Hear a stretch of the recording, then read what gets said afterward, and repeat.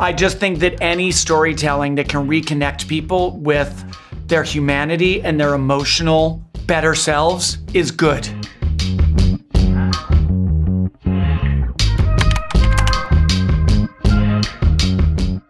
Well, it always evolves. Certainly also when I work with Ryan, our process is we come aboard to something because there's a big, juicy idea.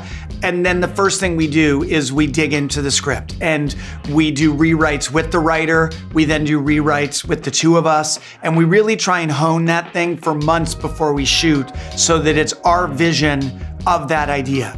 With Adam Project, this idea of a literal revisitation of one's history, a sci-fi movie that's less about saving the world and more about saving yourself, that felt incredibly compelling.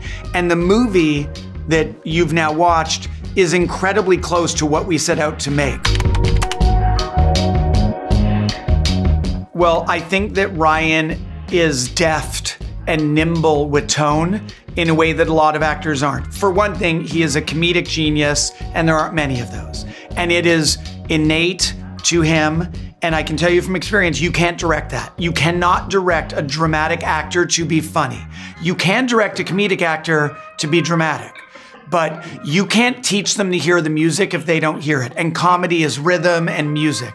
But the great joy for me of making Adam Project, I wasn't surprised that he was funny, but he really opened himself up to the dramatic aspect of this movie.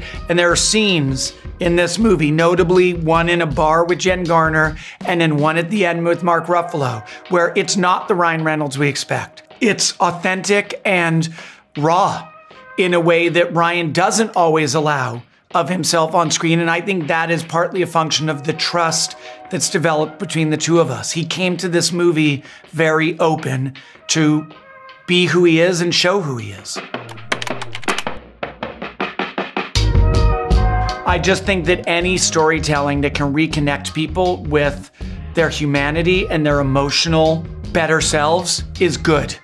It's good for the way we live, and cumulatively just might be good for the world that we live in. And so making a movie that is committed to being anti-cynical, positive, anti-nihilist, hopeful. These are values I believe in, and it is the kinds of stories I want to put into the world.